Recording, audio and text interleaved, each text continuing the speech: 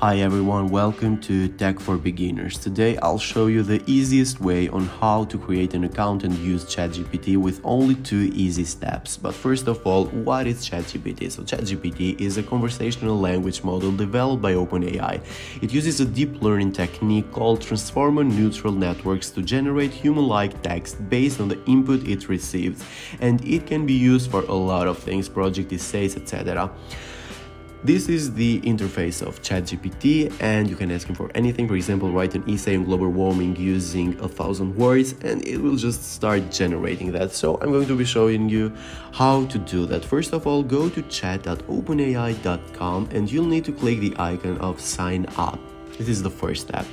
And then after this, you're going to create an OpenAI account. You'll be using your email address, and also you have to type a password that you'll have to remember to log in another time. After that, go to your inbox, verify your email, and that's it. You're done. It's pretty simple, right?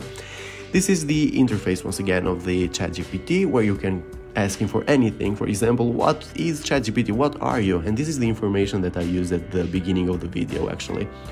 Also, you can go to beta.openai.com for some other cool stuff when you can see what ChatGPT is able to do, for example, build an application. And then go to Playground. You can check older version of ChatGPT here. The Text DaVinci 003 is the newest one that it's currently using. You can change the maximum length of words. The maximum is 4,000, and if you, for example, type 5,000, it won't change a thing because it doesn't work like that. The maximum is 4,000. You also have some presets that you can use, examples, like these are like secret hacks, and you can check them out for a better experience. So let's go back to the easiest way to use ChatGPT. This is the interface, and here is the chat box with everything that we need.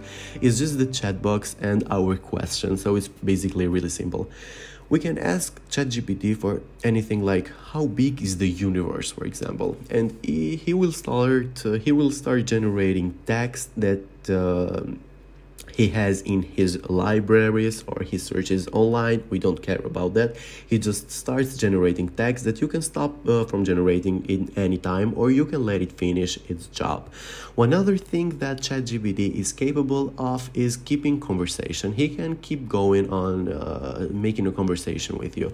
If you, for example, asked him how big is the universe, now you want to ask him another thing about the universe. For example, how much is discovered by humans? He will remember what you did ask first, and he will keep track of what he said and answer the next question. So this can be really helpful to just keep on going. So thanks for watching. That's it, guys. Really simple. Don't forget to subscribe.